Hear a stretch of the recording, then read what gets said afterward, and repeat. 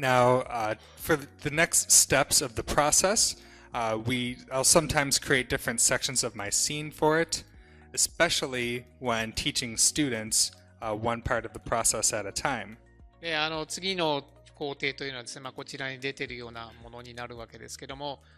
それぞれ別々の工程をとってですね、ここではその自分が教えている講習の、通りの形で分割しています。This is another reason that RBD Pack is so helpful to move around all of our destruction information in one piece. で、こういうふうにですね、分かれているわけですけども、RBD パックでデータをですね、まとめることによって、この間の行き来というのが非常に容易になります。So I mentioned earlier that when each piece is fractured individually, it has constraints created for it, but there are no constraints between those pieces. で、先ほどちょっと触れましたけれども、こうやって色分けされたところがそれぞれ別々にフラクチャーされるとですね、色別の間でですね、コンストレイントというのが、作成されません。So the next step is to create those missing constraints, and there are various ways that you could do that. で、そのために、次の工程というのはですね、この異なるセクションごとの、の間にコンストレイントを作ることですが、これをやる方法っていうのもですね、いくつかあります。One technique that I've used is to use a detail wrangle to check each piece for nearby pieces with a different original name attribute. で、もう一つの方法としてですね、それぞれ異なるセクションの間でですね、近接する別のセクションとの間のを測ってですね、そこでですね、コンストレインを作っていくというものです。If you're less comfortable with Vex, you could do something like create constraints with connect adjacent pieces and then filter that afterwards. で、例えば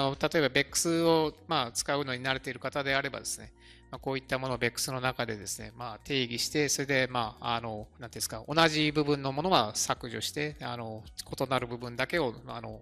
要はオリジナルネームが別のものだけを残すみたいなことをすることができます。That would be much less efficient, but since we only need to do this once, that's not too bad. で、これは、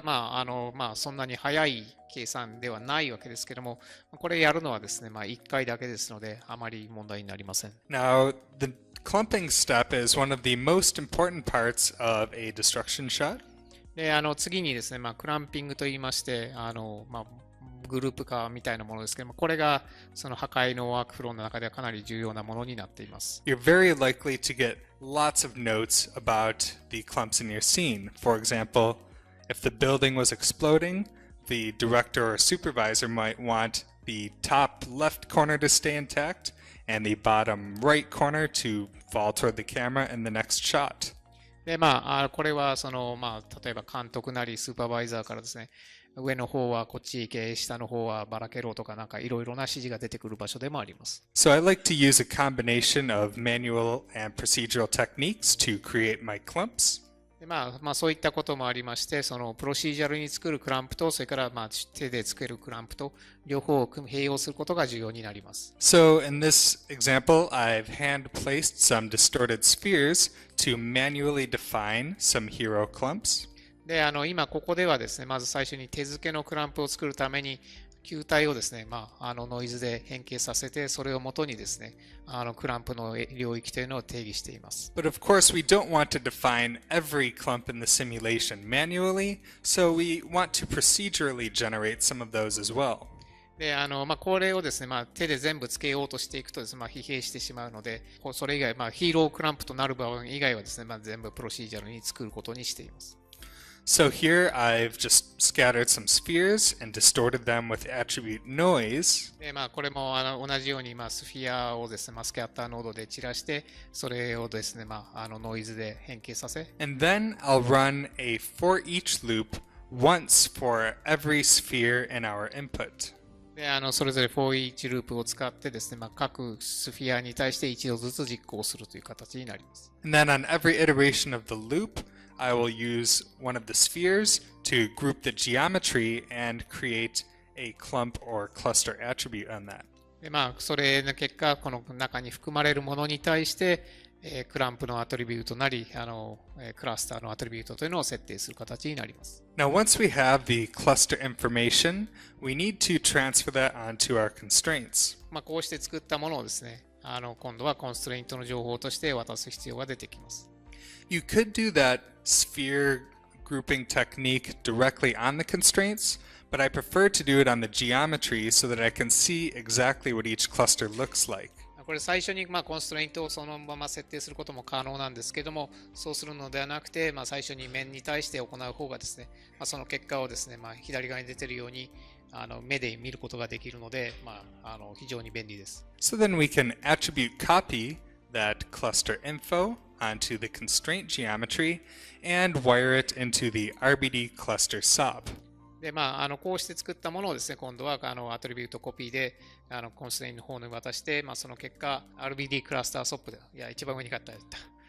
た。And それで使います。It's very helpful to maintain that same data on the fracture geometry and the proxies as well. でこうすることで、その元データ、それからプロキシーデータ、コンストレインデータと3種類ですね、関したデータをですね、持つことが可能になります。But thankfully, the RBD cluster SOP handles that for us and copies those attribute values onto the geometry. でこの RBD クラスターソップというのを使うとですね、その工程をですね、非常に楽にしてくれます。Now, the default settings for the RBD cluster will create groups on our constraints. でこれを使うと自動的にデフォルトでですね、グループ情報というのも生成します。So we have intra-cluster groups for each one of those clumps that stays together, as well as groups between clusters and detached pieces and etc. でこれを使うことで、そのクラスターの中、それからクラスターとクラスターの間、含まれていないものなどをですね、正しくですね、判別できるようになります。This makes it very easy for us to define different constraint properties for each of those in our simulation. でそれがですね、シミュレーションを実行する際にですね、非常に役に立ってきます。I should also add that I set a special attribute value on the constraints between sections in case I want to add specific properties to those as well. で先ほどちょっと触れたこのセクション間でのこのコンストレイントに関しては、そこの部分にですね、また特殊なそれが判別できるアトリビュートを設定して、後からですね、その部分だけを使うことができるようにしています。So we do have options to create clumps without using any constraints whatsoever. でもう一つの方法としてですね、コンストレイントを使わずにそのクラスターとか、そういったものを作る方法もあります。If you take a selection of your packed pieces and pack them again, you can use those as one aggregate object. これ例えばそれぞれパックになっているわけですけども、そのパックになっているものを複数をですね、まとめてもう一度パックすることでですね、同じようなことを、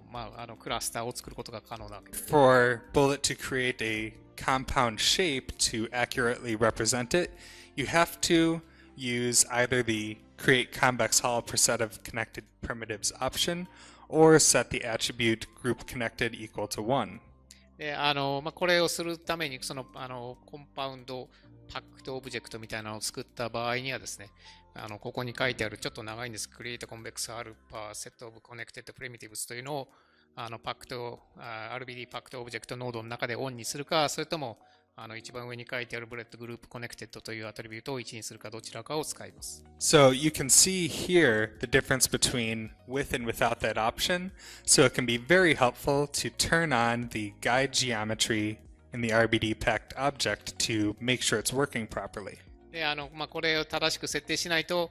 今出てるこのちょっと粗いコンベックス R ですけども、これを正しく設定すれば今のこちらの形状になります。Now at this point, we're ready for RBD simulation, and because we have a limited amount of time, I'm not going to build the RBD sim step by step. で